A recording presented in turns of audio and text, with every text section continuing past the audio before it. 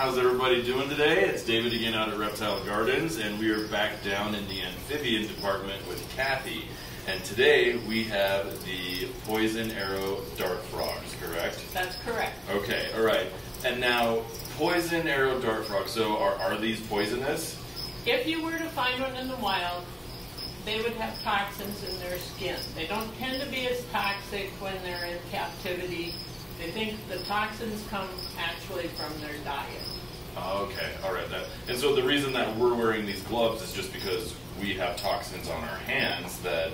Because all amphibians absorb everything through their skin, including their water. Anything that we might have on our hands, hand sanitizers, lotions, whatnot, a lot of that nowadays. They would absorb that, and it could be toxic to them.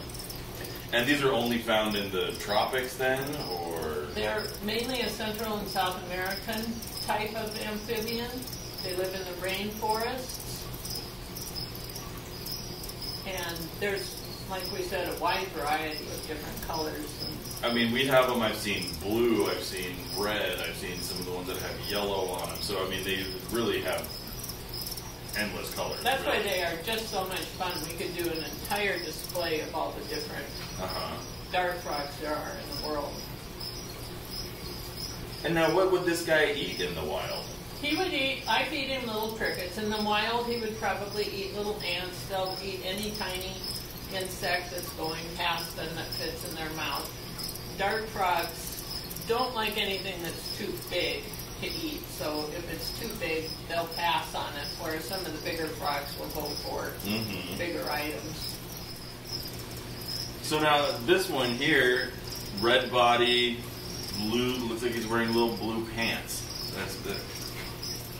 Right. What do you think he's called? Blue pant-wearing frog. That's what I call him. Okay, good. That was my professional opinion. He's a strawberry dart frog, and he is the blue jean variety because he's got his little jeans on. So I was kind of right. Yes, and you see he's quite a bit smaller than the Azurius that we had earlier.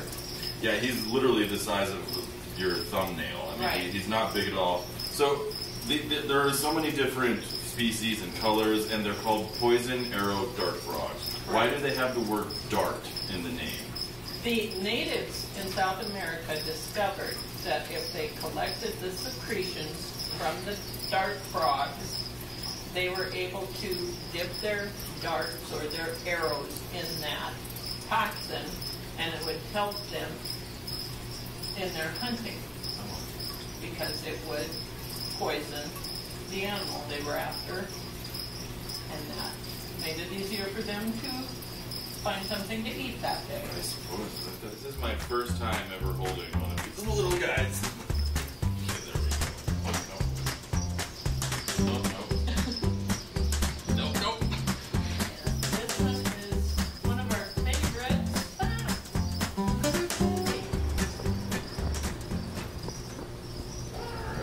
All right, well, everybody, we hope we answered some of your questions about poison arrow dart frogs. Kathy, thank you very much, and we'll see you again soon. See you soon. Bye, guys.